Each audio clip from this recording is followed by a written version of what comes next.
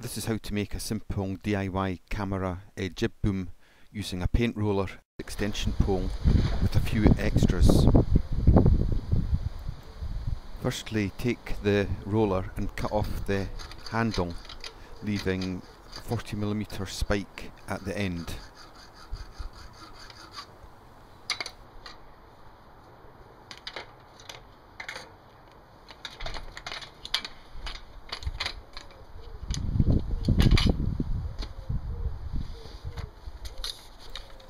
Simply take the extension pole, which is the main part of the jib, and slip the handle and spike over the end as you would if it was a normal roller. I used 4 pipe hangers, but you could use any other thing. These just are stops really for the camera mount and the weight. They go onto the piece of wood that I cut. 4 of them. That's an old handlebar camera mount that I had. I've taken the rubber lining out, and that's just a weight to balance the end piece or the head that has the camera on it. An old broomstick cut to about 12 inches long, with a hole through it to match the pin on the spike of the brush roller. Just slipping that on there. Just out of the shot, unfortunately, but you'll see it in a minute.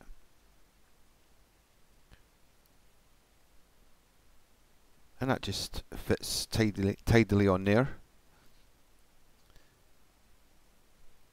And then put one of the stops right on. This is the stop for the camera mount, which swivels on the pole. Just need to get a screwdriver to tighten that up. It's all very straightforward. It took about 15 to 20 minutes to make the thing in total. And these just tighten up with a couple of screws that go through them. This is the camera mount, that's free to spin. And then another stop to prevent it from falling off the end. Just get enough space between them to allow the camera to pivot. On the other end, just fit another stop there. Then the counterbalance weight and another stop just to hold it in position. You could use anything there, I just had those items. Just the idea came to me this morning, just to make a little camera boom. Very simple one I can take away in my canoe or something, so it's not sophisticated, but it does the job.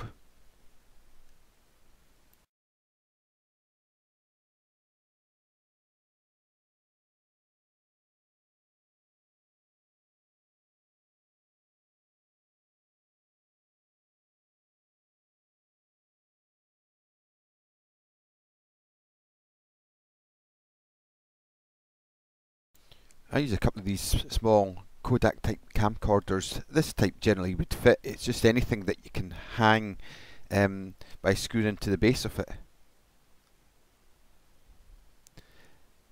Your image is upside down, but you just turn it round when you're photo editing. It's pretty straightforward. You'll see when I show you at the end. And essentially that's it with the adjustable head on the extension pole.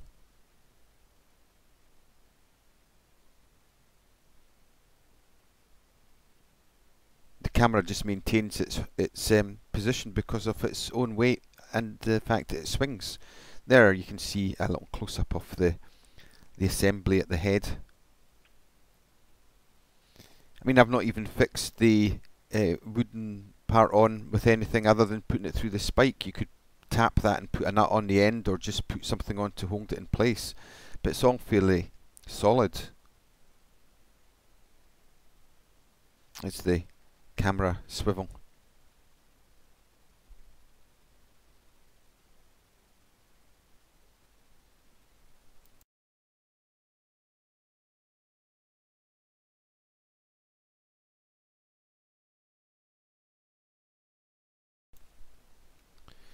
Now I'll actually put this stuff aside and show you actually how simple and easy it is to use. You don't get the same sophistication, but this is something that you can just pack away with you without any problem.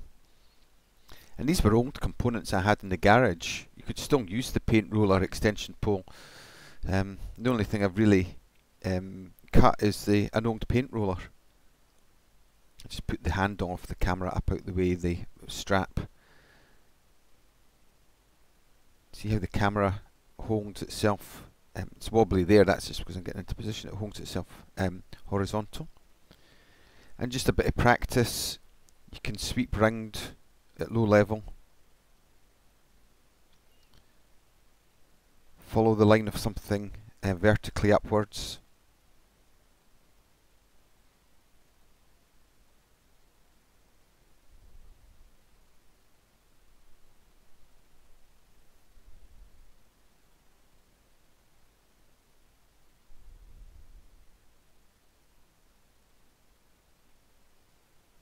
A lot of it is actually in the technique of using it.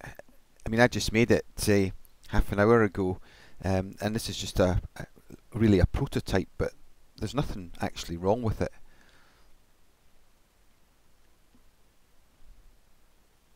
I'm always looking for different ways to vary the shots when I use my camera, so this was just something that's fairly straightforward.